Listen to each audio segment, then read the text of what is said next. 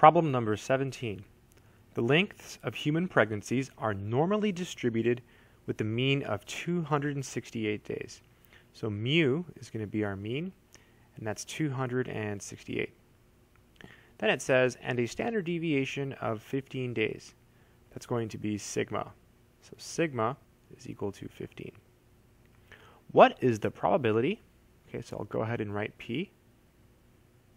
That a pregnancy lasts at least 300 days. So if X is the length of the pregnancy, we want it to last at least 300 days. So X has to be greater than or equal to 300.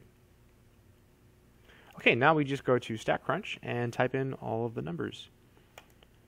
So here's StatCrunch. Then you go to Stat. And because it said normal in the problem, we go to Calculators and we go to Normal. Then you left click, enter the mean, which was 268 days. The standard deviation is 15.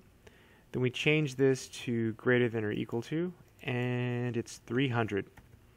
So what's in StatCrunch actually matches what we have written down. Everything looks good. And that should be the answer, 0.0164. So the answer here is 0.0164. Let's check to see if that's one of the choices.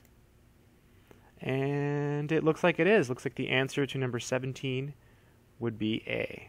That's it. I hope that helped.